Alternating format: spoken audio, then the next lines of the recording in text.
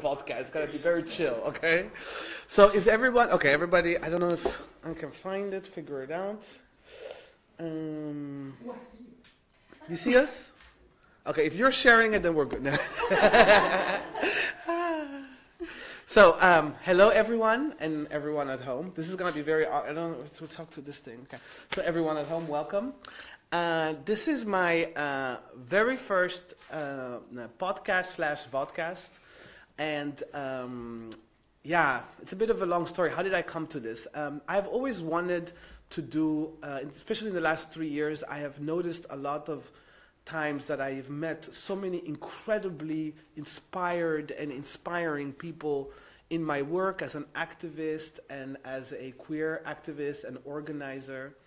I've met amazing black feminists, amazing LGBT trans activists. I've met, economists and sort of people who are so engaged in society on a daily basis. I meet them at marches. I meet them at my house. I meet them in these settings that are very private and but also sort of hidden, right? And I've come often to the idea when I was in the middle of a conversation and I'm like, oh my God, this conversation is great.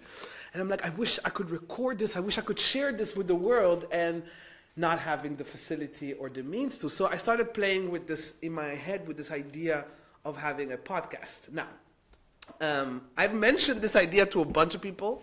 The very first people who said, okay, we love this idea, let's do it, how can we help you, was the Hague Peace Projects. They work here in the Netherlands, in The Hague. It's a very grassroots organization, and a lot of the Hague Peace Project people are organizing the Freedom Book Fair, right? So they were like, well, we think it's really fun, this idea. Why don't you invite some of these people that you would like to talk to, and we'll set it up, and you can have your first podcast. They didn't say that it was going to be live, and that it was also going to be with a video. So this is the first, and I'm a little bit nervous, but I hope y'all can help me through this. So the very first person I got to invite was Rachida Aziz. Rachida Aziz, I met her the first time in Brussels. I had been invited to a, I don't know, does it sound okay? Am I sounding close enough? Okay. So I was invited to by a diplomatic organization, De Buren. De Buren. It's a cultuurhuis. It's a cultuurhuis, yes. And we were invited, and I was invited to come and do a speech of about 5 minutes, sort of having the scenario, if I could be president of Europe, what would be my sort of promotional speech? How would I get people to vote for me? So I go there, and there were a number of people who were invited as well from different disciplines, and one of the people was Rachida Aziz, and all the other people on the panel of the speakers were white, and all the other people in the audience were all white, the organization was all white, and I felt really awkward and very scared. But they paid real good money, so. And they paid the ticket and the hotel, so I was not gonna go. I get there, and you were there, and I remember I was told that I had to debate with these men, and Rachida was sitting there, and she was like, I'm not debating any of them. And I was like, what? That's a possible, you can do that? Since then, I've followed her work. You organize a l'espace, huh? So it's a. Could you explain a little bit what l'espace is? Because I think you can best. I can do that, but first I'm going to tell you a little secret about that date. I haven't told you before. Okay. I got an email from De Buren asking me to propose myself as a candidate for European presidential elections, and then I looked at the list of names of the other persons, that they were all white men, and then I saw that they were paying big money, though, And then I answered their email by saying, listen, guys, I do need the money, and actually I do want to do this, because I do have something to say about it. But you and I both know you're asking me as a token, as I can see that the rest of the panel are all white males. I refuse to be used as a token. I know I will be used as one in this panel anyways, but could you please find just one other token so that we can be two? And that's when they... Oh, thank you. You got me all that money. Thank you. I really appreciate it. See, that's what I call solidarity right there. No, it was really interesting. And I remember your speech. left us all stunned into silence and also into emotion. Like, it was a very moving speech, which basically left everyone sitting in the room unable to, like, I was sitting there thinking, I cannot not claim responsibility for the European project and what it does to people and how it marginalizes people and how it leaves people on the side. So that speech was amazing. And then I heard about your work with L'Espace. Yeah. So I would like, tell people. So L'Espace is, it's a very new concept for a art and culture house / cafe. It's something that actually came after reflecting on art and culture policy that's been going on for the last decades, where we tried to engage with the culture houses in a dialogue of how to reform and change the policy in terms to, be more not just representative, but be houses of the local communities of the cities. And after decades of working with them, basically, we all realized that all they were able to do was the same, diversiteitsbeleid that ended up in using us as tokens, because the approach was always one of be representative of diversity, but when you seek representation, you lock up cultures and ethnicities in boxes and you approach them from that perspective. But as I live in Brussels, and in Brussels it's one of the most diverse city in the whole world, but the different diasporas there have been present for a long time. So we are dealing now with very new hybrid cultures. Yeah. But there's not one culture house actually that offers a platform for the hybrid cultures. The approach is always multicultural, as in different cultures living next to each other. Yeah. And all these different cultures and the way they were approached by these houses, people from Brussels didn't even recognize themselves in it anymore. So these houses ended up being whiter than white. After all the reforming in terms of diversiteitsbeleid, they stayed very white, very elitist. A public coming out from outside the city, actually, and they couldn't reach the Brussels public. So we came to a point where we realized we have to stop asking, we have to stop negotiating, we have to stop, be in these conversations where at the end we are always the losers. And at the same time knowing that in the margin that is being left out by these institutions, there were amazing things happening, basically. So the idea behind L'Espace was to open our own arts and culture center that would be a kind of a laboratorium where we try out new ways of policy, new ways of offering platform for the new forms of art, new forms of culture that were emerging all over the place. And we started this project about 3 years ago. And this is the first time as an activist, and I've been that for a while, that we have a project that gives immediate result. In many ways. The first thing is that we are unapologetically political as an art and culture house. We take stands. We take political stands on several levels when it comes to the climate, when it comes to racism, when it comes to capitalism, imperialism, colonization. We are a hub for what we call artivism. It's like artists / activists. But doesn't that make it impossible to get funding from the municipality? I don't know. Almost. Almost impossible. Sometimes we do get funding. It's very, very small amounts. It's just because actually they can't get around us anymore. We actually even are a recognized culture house in Flanders. The first recognized art and culture house that doesn't apply all the rules that they impose on us. Like in the beginning, when they sent us a mail saying, yes, well, listen, we have to recognize you. We are recognizing you because we have to. Not because we That doesn't seem very enthusiastic. They were not enthusiastic in the email at all. But we met all the criteria, so they had to recognize us. But then they said, and here are the conditions, the further conditions for recognition, like show hier is, dit is Nederlandstalige huis, whatever, There were some conditions. And we sent back an email and I said, whatever comes with conditions, we don't want. You can take it back. we don't want. And then basically they told us, we looked it up, and actually we cannot enforce the conditions on you. You're recognized, period. So we're recognized, not applying the rules. But did you know this when you sent back that email saying... No, I didn't. You didn't? Okay. No. Wow. I didn't. I just said, if that's the way, this comes, then take it back. We don't want it because for us, being free to say what we want to say, do what we want to do, is why we exist. So we cannot, we cannot apply conditions from outside, because this is a grassroots, a bottom-up space, place, and community. So we cannot have that. They accepted it. So now also they have to give subsidies, but they try, give the smallest amounts they can. But it's good for us. We're happy because even those small amounts can take us, a step further, because it's still a very precarious place, of course, because it's not financed. Yeah. Do you have? I'm curious because I think the Hague situation is a bit similar to that. I can't speak for all of the Netherlands, but I can definitely recognize in what you're describing that you have these white institutions that tokenize multicultural art and creation, and that also think very much in boxes. Like, okay, we do one Arab festival and then we're done for the rest of the year. We're gonna get a bus down to like the poor neighborhoods and get them to come here. And then we've done all our diversity and so on, but not in an integrated way that takes into account sort of the urban dynamics of creation and hybridity and sort of how things sort of move and culture keeps growing, right?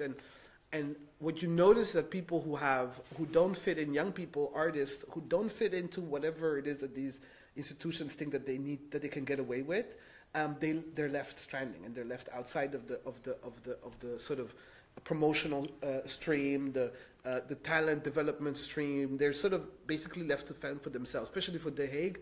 I know some people who cannot do otherwise than end up in Amsterdam and Rotterdam or even Berlin or London to do their thing, because there's just it's so specific here, and so I can totally see that sort of that connection. But when I think of starting things up in the similar way what you're describing in The Hague, I can't think of any way that you can do that without having allies within the political sort of system that help you get away with it, that help you set it up. I mean, did you have sort of political backing or? No. No. Okay, damn it. So we do have to do it ourselves. We do have to do it ourselves. It's for several reasons. It's because the thing is, if we want to be able to say everything we want to say, in terms of organizing, resisting, building, all these things, then it doesn't match with party politics, because they have their agendas. It's as simple as that, basically. It's not even. It is also a political will from our part, because we do not believe in our electoral system, in our so-called democratic system. So we also always call that out. We in the space, we really believe in building a different society, bottom up, and just ignore the system that exists, because it wasted enough of our time and energy. Now this ties really well into your book. So Rachida Aziz wrote a book. It is called Niemand zal hier slapen vannacht. I don't know if you can get close and see it.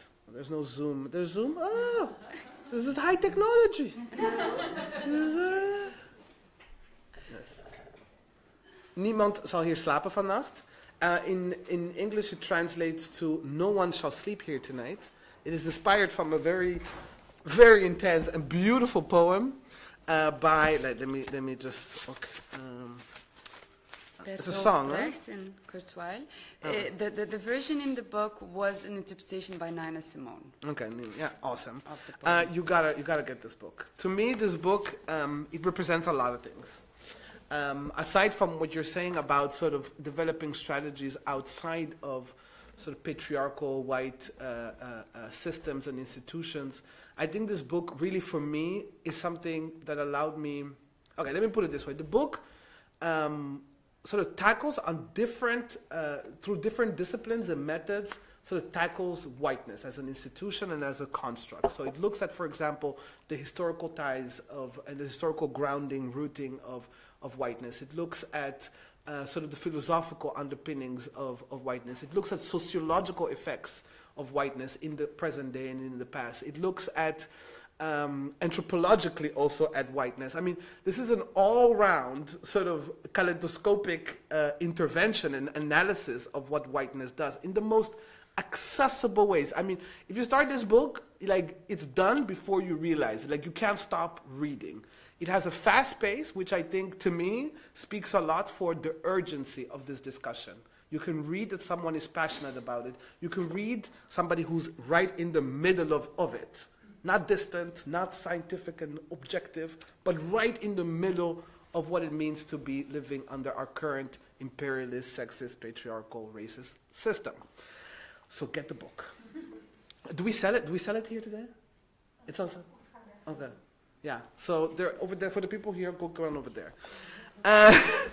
The book, as we've just introduced, talks a lot about whiteness and about white institutions. And if we go straight to the strategies to deal with it, we're skipping a bunch of things. And I want to go back a little bit to, I want to know from you, like, what are the reasons for centering whiteness, like, in your book? Like, what gave you sort of, yeah, what are the, like, why center whiteness? Why this analysis of whiteness? Why is it important? Can I ask you that? Is that a good? Yeah, sure. To start, and then we're going to talk about strategies later. Sure. Actually, like a couple of years ago, when I started like getting serious about stopping acknowledging the knowledge created about me, because I never identified with it, and starting to create that knowledge myself and doing the research and the analysis about my condition, I ended up actually very, very quickly realizing that everything that defines me and defines my condition right now could be led back to three big poles, all of them actually. Whiteness, patriarchy, and capitalism. And I remember that back in the day when I was sometimes participating in workshops or something, that I would say, like, try it out, guys, and you'll see that it will, when you trace it back, you will end up either by patriarchy, whiteness, or capitalism. And we would try to do the exercise, and it would work every time. So that's why I started, because, I mean, to me, maybe in this book there's more about whiteness than about patriarchy and about capitalism. But to me, it's really the acts of those three systems that make up one system. Or some might say patriarchy and whiteness are the pillars of the capitalist system, and so on, that I realized I really had to understand how whiteness operates if I wanted to understand my condition and how I can resist and how I can create something different and propose something different. So, yeah. Resistance is an important part of your book, and one of the things that sort of, in an earlier conversation that we had with Gloria Wecker last month, at some point it became really important to sort of define how allyship works and what allyship is. And I can remember very loudly you saying, I'm done with even the concept of allyship. Would you like to share that with us a little bit? Because it was brilliant. Sure. Well, that's the thing. There are a lot of conversations going on about allyship. For a couple of years, I've been witnessing these conversations on the correctness of which term to use, which content to give to the terms, who defines the content, who defines what an ally is, who is to play God, actually, and to decide over others who's in and who's out, and that kind of things. And it took sometimes very big proportions, but sometimes especially it went into directions where I was just left puzzled with, how is this relevant to liberating us? And into building concrete strategies that hold the promise to liberate us. And that's when I started to analyze the concept that I realized that, first of all, what we are fighting against, what I am fighting against and resisting against, and what I want to see different, is all the fake identities imposed by the system upon us that want to make us fit into boxes that suit the system for us to fit in, so that we can be played out against each other. basically. So if we want to break that, we need to find a way to build a society where we cannot be played against each other. Okay. And in that society, we would not be defined by the system. We should not be we should not allow the system to be even able to define us. Yeah. Yeah. And for that, for me, I think the essence of the next step in the strategy is to deconstruct those identities who were created by the system. And we know that race is one of these identities created by the system. Gender is another identity created by the system. So if we want to deconstruct them, what does skin color mean then? And what does identity, one's identity or even political identity be linked to then? What can we be linked to? And that's when I started building this, how do you say this, socle of values that were mine. Because I started thinking, what does identify me? Okay, I do not, the system tells me I'm a woman. I've deconstructed that. I ended up looking like this. So the system still perceives me as a woman. But actually the word woman doesn't define me anymore. But I do not have the vocabulary yet. I just know that the concept of woman doesn't define me. The way that we understand it. Yeah. So so basically you're saying, like, we don't need allies as long as we all position ourselves as within sort of like our individual relationships with the system, with these constructs, becomes sort of like, it becomes horizontal. There's no longer somebody that comes and helps me get out of the oppression, but they sort of deconstruct their whiteness. In the concept of allyship, basically, you accept the systemic identities. Because a man that wants to be an ally to feminism, for instance, feminism, which is perceived as a struggle, seen as a struggle of women for equality, men can be allies to that struggle, but that means they accept the gender constructions. So to me, that's where the problem is.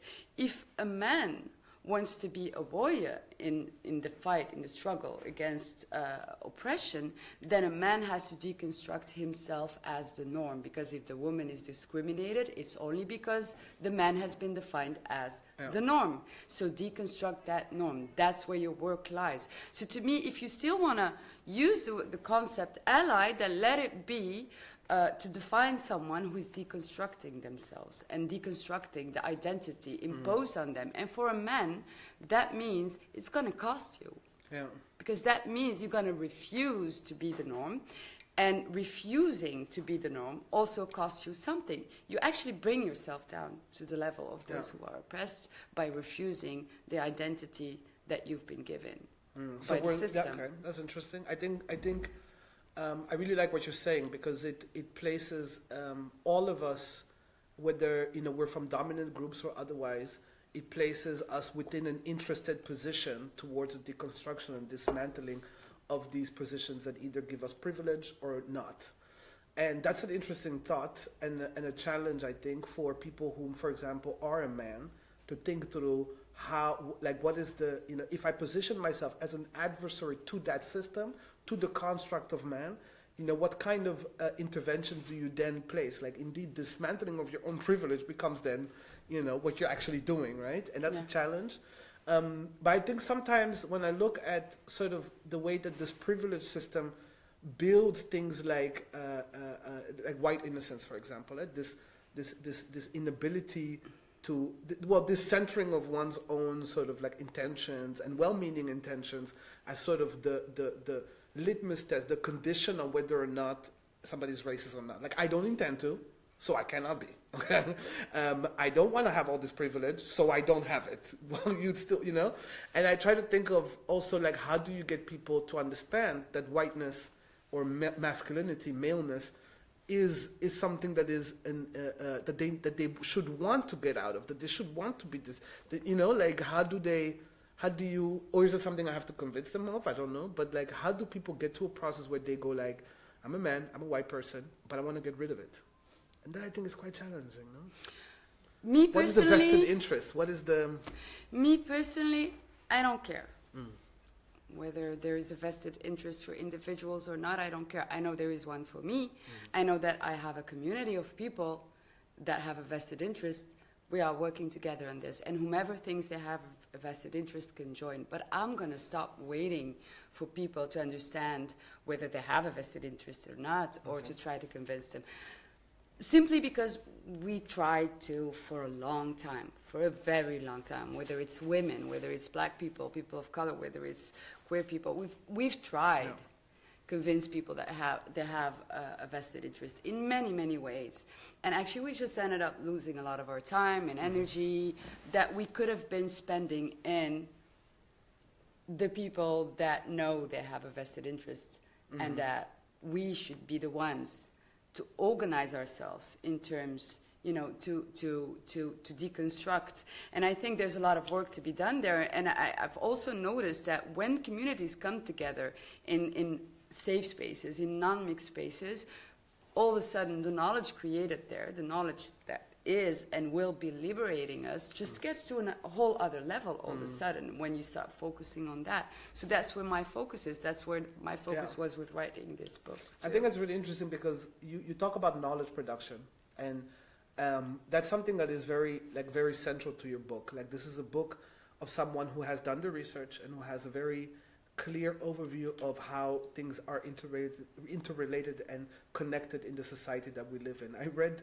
one of the reviews that you sent me was the only negative one so far that is out there. Like, her book has been received very positively in Belgium, and that's something of a rarity. In the Netherlands, we have a completely different experience when women of color, specifically like Gloria Wekker and Nusha Nzume, when they speak out. I mean, but anyways, that's a different question. But what I find interesting, that this guy then goes like, conspiracy theories. Well, to me, you're obviously interconnecting and linking things very well that, you know, need to be linked. And I was thinking about that process of how do you come to collect so much knowledge, and the way you talk about having done it, like, you democratize this study, this analysis of whiteness. You root it in yourself. Could you talk a little bit more on that? Well, first of all, I don't have an academic background. I never went to uni. I don't have a college degree. I'm just a very curious person, I'm guessing very high level of empathy all my life. Never found places where I can, where I can just do all the things I feel I should be doing. Wherever I was engaging, whenever I was engaging in some project or starting something, I was always like, oh my God, this is still living out so many people, so many of us, or so many aspects of my being. There's only one part of me that is taken in account in here, and and then the more you encounter these things, the more you realize that what is created of knowledge about our condition out there doesn't match our reality. But my reality, I did see and feel and experience that it was shared by many, many, many other people. And I wasn't reading academic research and knowledge created about us and my condition and our shared condition. First of all, because it was too theoretical and it didn't match with what was happening here and what I was experiencing. And also, when you're on this side of the spectrum in our society, even theoretic knowledge feels as violence. Like, this isn't about me. So, as I think it's simply because I'm a person that I've always been like this. This is something that's intrinsically part of me. Something doesn't exist. I need it. Let me create it. Okay. That's actually how this book came. It's just because I've done many different forms of expression before this. I was a fashion designer. I've done painting. I've done interior architecture. I've done I had several lives. You have a very interesting, if you go over Google, she has a very interesting CV. Google tells you this woman has been everywhere. I love it, go on. But this book basically was just because from within the space I was engaging with this, with all these magic communities that I started also discovering. I created the platform because I knew they were there. I knew we were there, but I didn't know the extent of us. I didn't know the extent of the magic of us. I discovered all of that after I created the place, because now that the physical place is there, they started also finding the place. And that's where I wanted to write this book, because I'm like, we deserve to know in our own words, in our own narrative. I needed to find a new language, a new narrative, one of ours, a language that is ours, the language that we share when we talk about ourselves and our conditions, because I never found a book. I do read a lot, but I never found a book that speaks about us in our language, in the terms that we use. But I did experience the magic of the conversations, so I wanted to find a language that translates that magic into a book, basically. You did that very well. I honestly, I'm trying to think of ways to like segue what you're saying about magic to healing. Let me think. Let me think. Be creative here. Well, you know, magic in a lot of traditions of magic, where I come from at least, a lot of these traditions in Burundi are connected to this concept of healing one another and of sort of interventions towards healing. And one of the things you talk about in your book, and we've talked about it before as well, is about sort of the cost of living in racist, patriarchal, capitalist systems, and the cost of it to our bodies, the cost of it to our minds. And I wonder, you know, can you connect that to this magic you're talking about in these spaces? Is it like healing? Are these spaces healing? And could you also talk about the cost, this violence, and how it impacts our bodies and our minds? Yes, I've started working on a documentary about 2 years ago. I don't know if we talked about this. A little bit, but I want to know more. Well, it's called The Blind Spot, because I wanted to address this one huge blind spot of ours in our society, and that is the physical and mental illness caused by growing up in a system that is hostile to one or several parts of your identity. Whether you're a woman or you're black or you're queer or you're a Muslim or Muslima, growing up in a violent context causes a lot of harm. I know I've done some research, and I realized that in Europe we're nowhere concerning that debate, or at least 2 years ago. I've seen that now it starts. There's some research starting. Even this morning I saw actually a new article about children and the effect of racism on children in schools. But most of the research I found was made in the United States by black professors. And actually I found that they were on the verge of having traumas caused by racism recognized as post-traumatic stress syndrome. That the only thing still standing of the way of the recognition was the P of post. Because this is ongoing.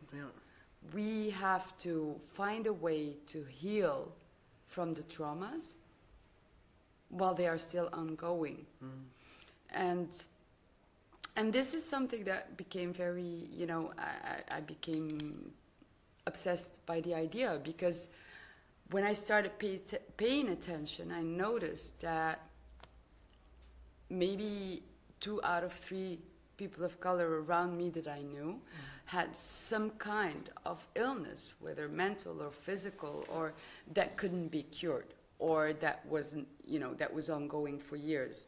Whether people call it depression or burnouts or immunity system diseases and these kind of things, that I started noticing that most of the people I know were suffering from one kind of or another, and I started doing my kind of research, the one that is not acknowledged by the system, of course. It's just me in conversations, that how I do research, and I try to read a lot. But then I started noticing that there was also a kind of a taboo.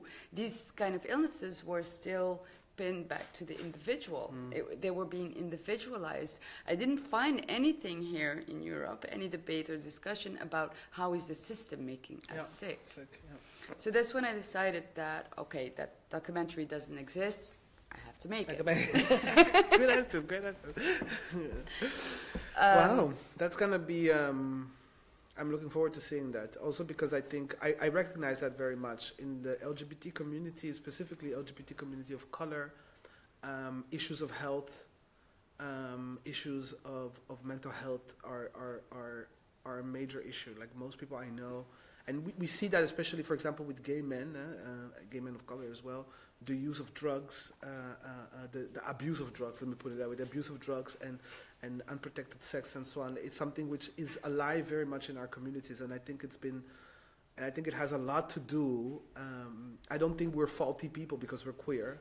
I think we're people who are trying to survive a system that is queerphobic, and the complication of being women, of being trans, of being black, of being Muslim, makes it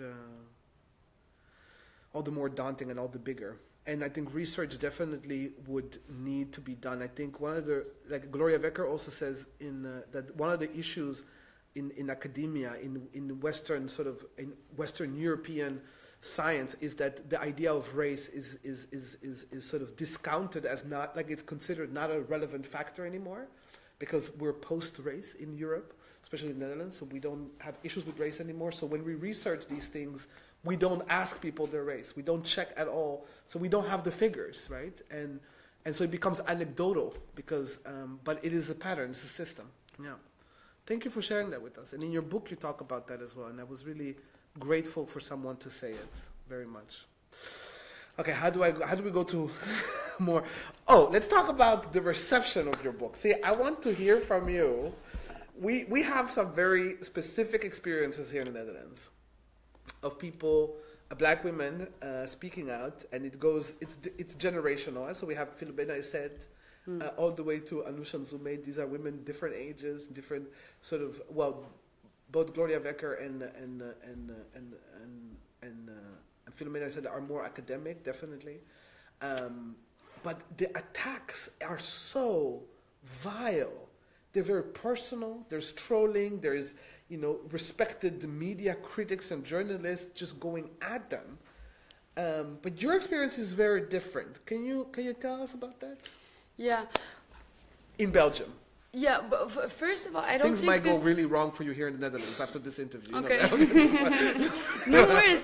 That's what I wanted to say. I don't think the difference is between Netherlands and Belgium, because their experience is the same experience I have up to this book. Okay. Because I've already been in the public eye before for things I was doing and saying and writing. I used to even write opinions for the mainstream media.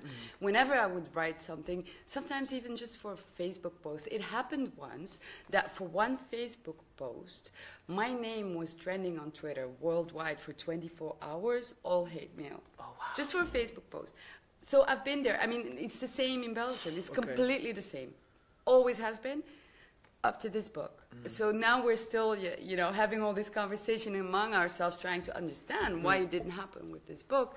And so there are several theories, but they're just, theories. Theorize further. Theorize on. Let us know, because some of us might want to apply them. Well, one of the theories is that, as I say in the introduction of this book, is that I'm done explaining. I'm done negotiating my humanity. I'm cutting loose. I'm cutting the system loose. I am turning my back to the system. I am turning my back to everything and everyone that was always keeping me in this position where I had to explain over and over and over again, like, how can you be a Muslimah and a feminist at the same time? That's incompatible. And then you'd go like, you don't even know if I'm a Muslimah. Or are you? None of your fucking business. And then I'm like, oh, but this is relevant. No, it's not. That's the thing. And, this ongoing unhealthy situations that me personally, just me, I've been in them for decades. And at some point I was like, okay, it did take me a burnout, though. But after the burnout, when I started, but all of this you can read in the book. When I started doing the book, started doing the deconstruction of the systemic, artificial identities. When I started doing all the deconstruction, I noticed that actually I've been on my knees all my life. I've been ripped away of my freedom and of my dignity. But then at some point I came to realize my freedom can be taken away from me. That's beyond my power. But my dignity, I gave it away by staying on my knees, by answering all those questions, by trying to explaining, by just, pleading for some kind of recognition. Let's stand equality. Let's stand, just... And then I realized that actually I was doing this to myself. That maybe I could just get up from that position, turn my back, and see what's there, and focus on that. And I tried it out.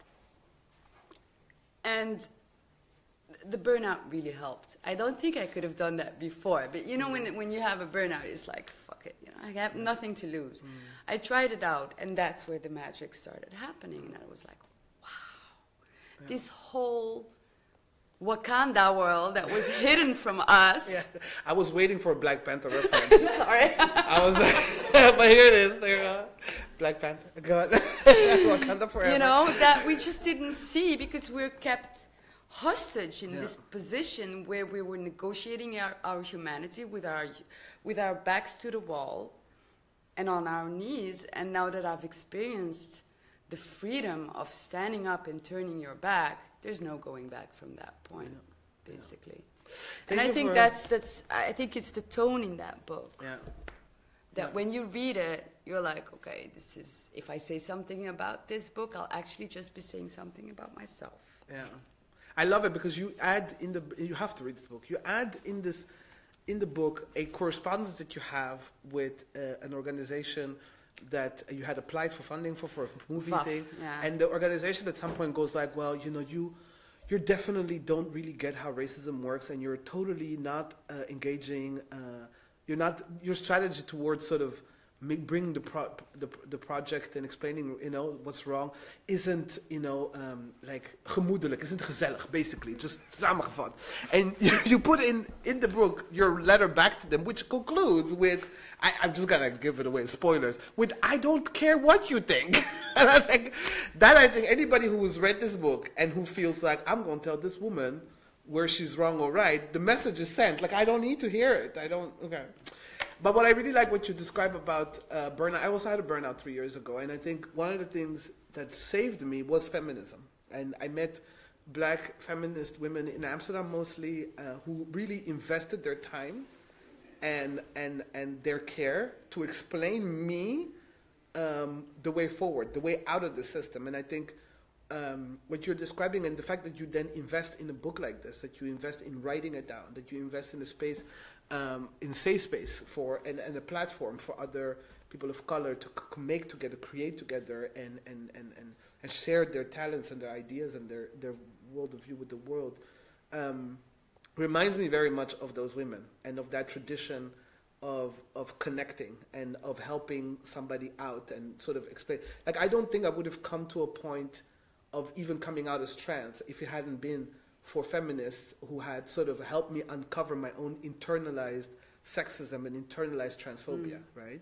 Mm-hmm. Like, I had so much fear for everything that was feminine about me, and I hated it very deeply.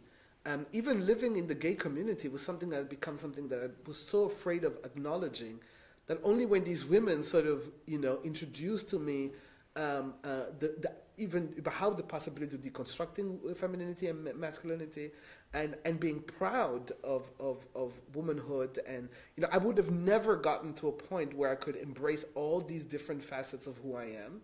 And I think one of the things I've had to do as well is also say goodbye to the capitalist dream, of being okay and being safe and having enough money when I get older. I mean, the crisis in 2007 that helped, the realization that you can save up all the money you want and then one day these banks just make it go poof, helped, definitely. But it was also in dialogue with anti-capitalist activist women that was really made it clear to me how sort of the privileges that comes with fulfilling that capitalist dream, how oppressive they are towards other women around the world. And you talk about that in your book as well, that connectivity between the sort of you call it white feminism, where it's like you need to be on somebody's back to get up, you know? And there's a part in your book that I really think is brilliant, and I would like, because I'm not sure whether we still have been, I don't know how long we've been doing this already, but I would love for you to read this part. It is in Dutch, I'm sorry for the people who don't speak Dutch, but this is a beautiful piece of writing, and I would like you, could you read that with us? And I think that that would be the conclusion for today. But, yeah.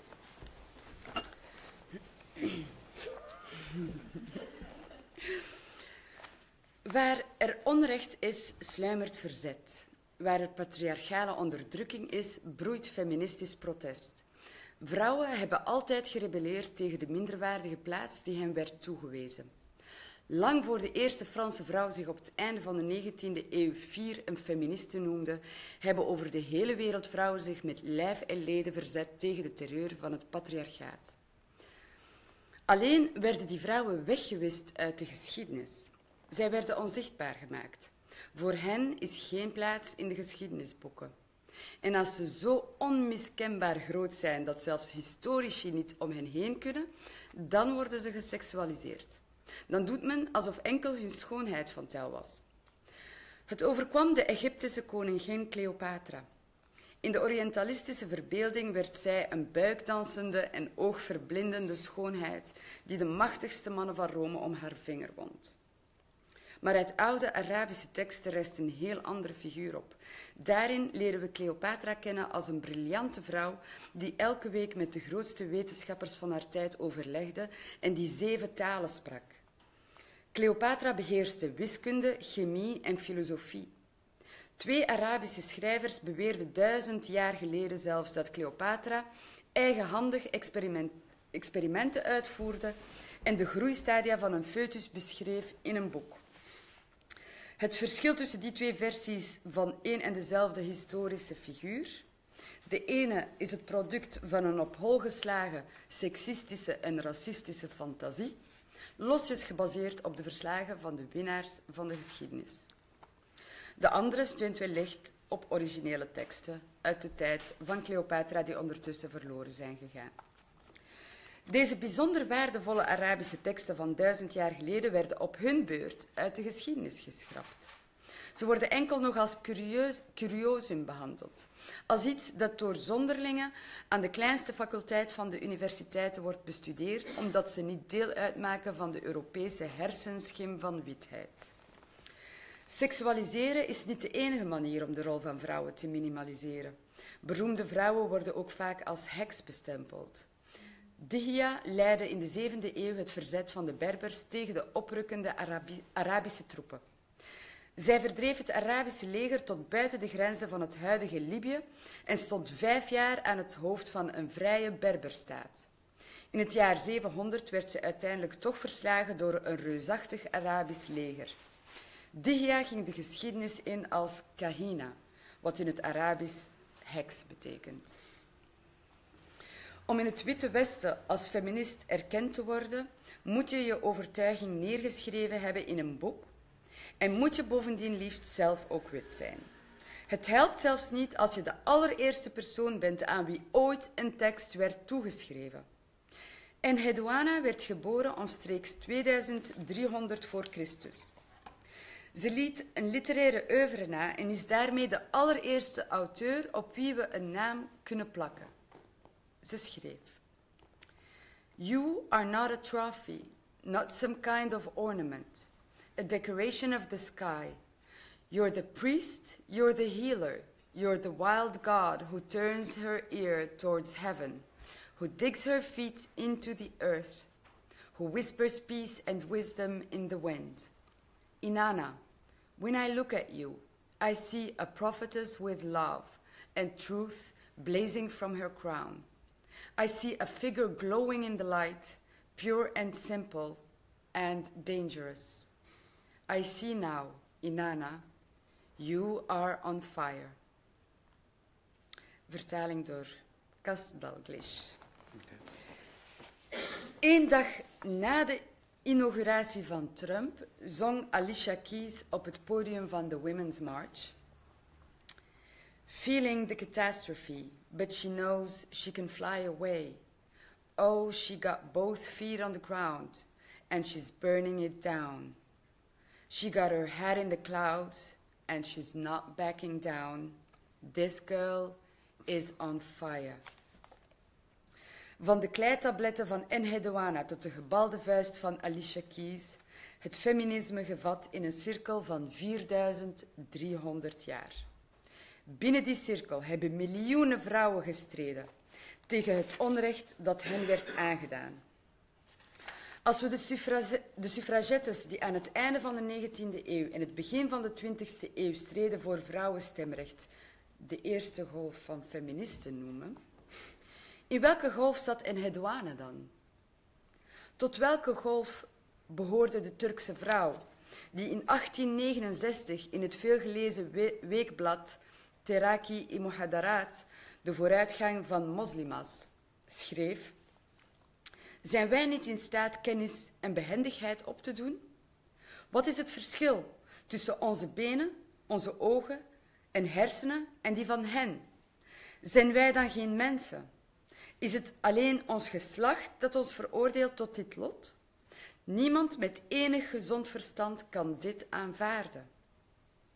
Die woorden klinken als een echo van de beroemde toespraak die Sojourner Truth, een tot slaaf gemaakte vrouw die na haar bevrijding een kopstuk werd van de strijd van de afschaffing van de slavernij, 18 jaar eerder gaf in de Amerikaanse staat Ohio op een conferentie voor vrouwenrechten.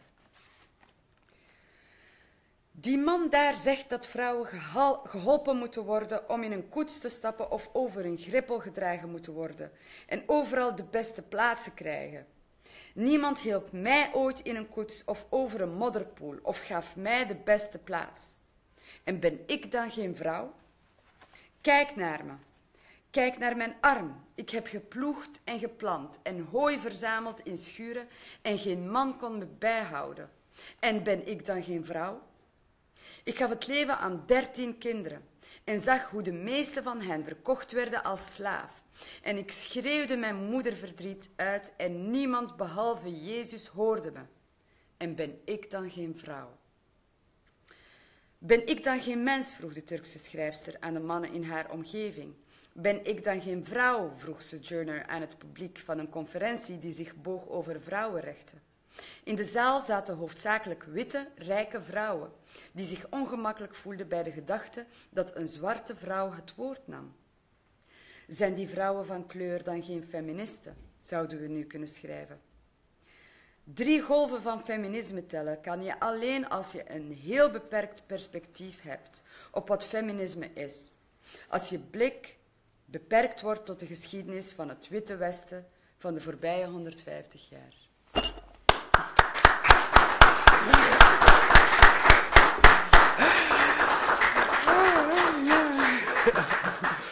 Echt, dit boek moet je gewoon hebben. Het is gewoon heel intens.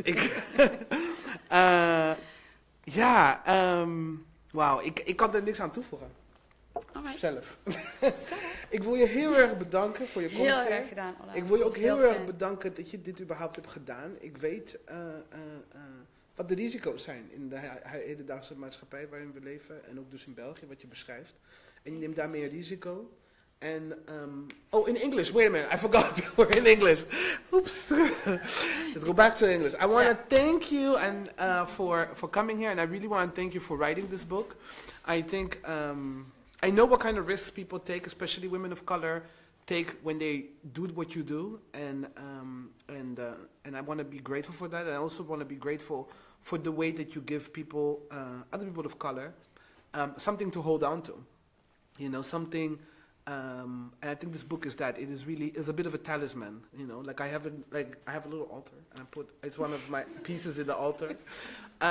It inspired me a lot, and I think it will inspire a lot of people. Thank you so much for coming here. My pleasure. Yeah. Thank you. I'm gonna give you a hug.